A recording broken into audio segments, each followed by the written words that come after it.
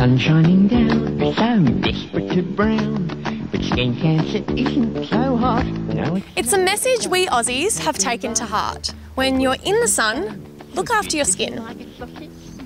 Slip, slop, slap. But not everyone has the same reaction to the sun. While some of us burn easily, others not so much. There's good reason for that. It's all because of something called melanin.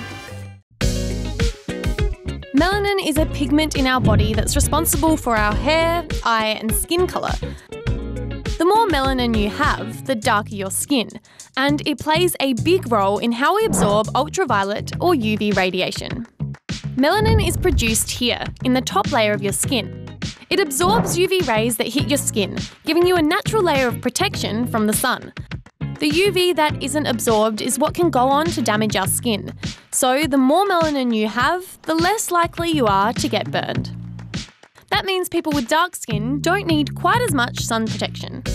But experts are concerned that people with darker skin aren't getting enough time in the sun, and it could be causing some other health problems. Melanin obstructs the manufacturing of vitamin D in the skin. You see, we actually need to absorb a little bit of UV radiation because that's what creates vitamin D. Vitamin D helps our bodies absorb calcium, strengthens our bones, and can reduce the risk of some diseases. For light-skinned people, getting enough vitamin D is easy, but for people with more melanin, it takes more time in the sun to absorb enough UV. Darker skin-coloured people need to be educated regarding their exposure to sunlight.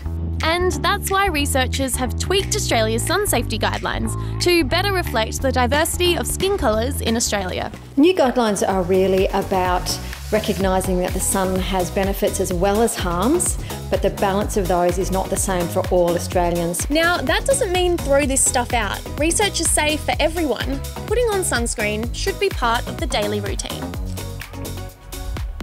It's also important to wear a hat and stay in the shade. Yeah, slip, slop, slap, seek and slide as usual. The difference is that people with really dark skin should try to spend a little bit of time outdoors every day with their skin uncovered to make sure they're getting enough vitamin D.